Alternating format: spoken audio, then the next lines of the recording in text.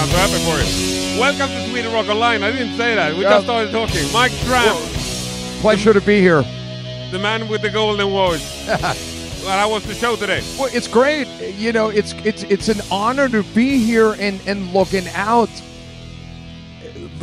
A lot of the people in front of the stage has lived through the same life as I've lived through. Yeah. The history changes in the world and stuff Yeah. like that.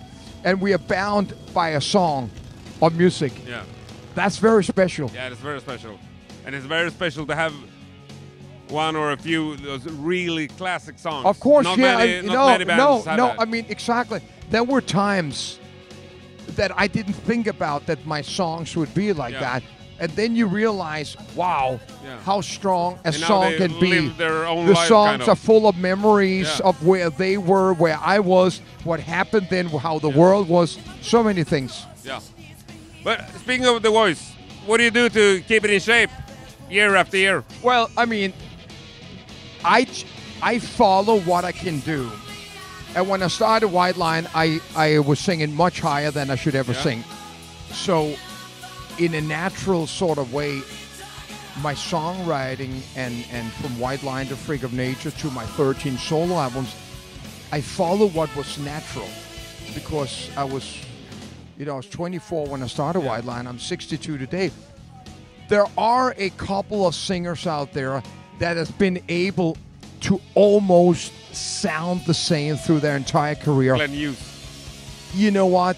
Still up here. It's not everybody who can do that. At the same time, I don't want to go out on stage and try to recreate Mike Tramp 24 years old because I was a different person. Yeah. So I feel that the songs needs to be performed as close to the original, but also by who is singing them on stage in a more mature way. Exactly. Yeah. And so when I recorded the Songs of White Line album, it is sort of like, in a lack of better words, it's like a new Indiana Jones movie. You know what he's done and what he looks like. Yeah. He's just not going to climb as high anymore. Yeah, I get it. It's just the way it is. It's a good comparison. But the band White Lion is... Yeah, I mean, that when we broke up in 91, we always knew we would never go back together. Yeah. And a lot of people always talk about reunions. White Line reuniting would not be a better White Line than White Line was. No. So I'm out there performing the songs, not trying to recreate White Line. And you have never thought of, like, call it White Line and take a new I can't call it White Line. Would you have done it if you could? I tried, and it cost me money. I'm sorry. Well, I think that the audience now are understanding that I'm just keeping the songs alive. Yeah.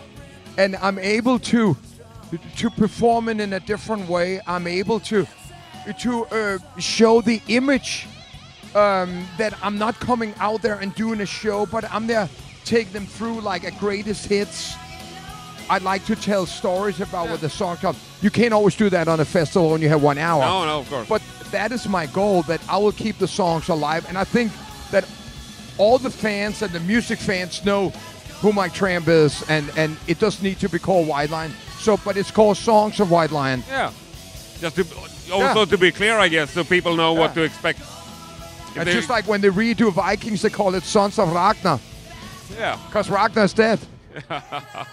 Well, we're glad that you're keeping the songs alive. Of course. And happy that you came here. My pleasure. I wish you a pleasant evening at Sweden Rock Festival. Thank you much. Hope you stay and enjoy the show. Yeah. Maybe we should end this one with a clap. Would you do the honors? Yeah. That's a wrap.